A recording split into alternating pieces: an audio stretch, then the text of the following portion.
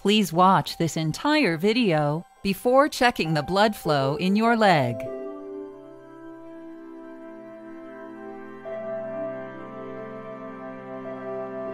This video will teach you how to check the blood flow in your leg. Good blood flow is important for recovery after the surgical procedure on your leg. Step 1.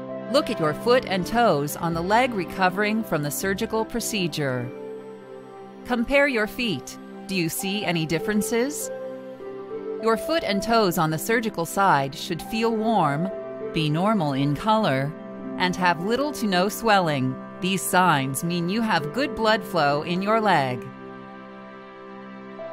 If your foot looks red or blue, feels cool, or has a lot of swelling, your leg may have poor blood flow. Step 2. Does your foot feel numb or tingly?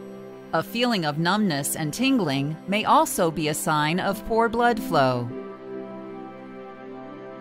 Or you may feel numbness from a type of anesthesia called a nerve block until it wears off. If you are not sure if you had a nerve block, ask your surgeon. Step 3. Wiggle your toes. Wiggling your toes may improve blood flow to your foot. Repeat steps 1 through 3 every 4 hours, or as directed by your surgeon. Another way to check for good blood flow is by doing a capillary refill test. Capillaries are small blood vessels that carry oxygen-rich blood to your toes. The capillary refill test allows you to see how well blood is flowing through these blood vessels to your toes on the surgical side. Step 1. Gently pinch the tip of your toe directly over the toenail with your hand. Step 2. Squeeze until your toenail turns white. Then let go. Your toenail should turn pink again within 2 to 3 seconds. This sign means that you have good blood flow in your leg and foot. Repeat steps 1 and 2 every 4 hours, or as directed by your surgeon.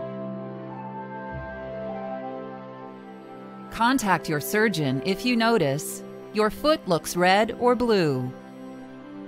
Your foot looks very swollen. Your foot feels cold, numb, or tingly, unless you had a nerve block during surgery, making your foot feel numb until it wears off. Or your toenail takes more than 2 to 3 seconds to return to a pink color when doing the capillary refill test.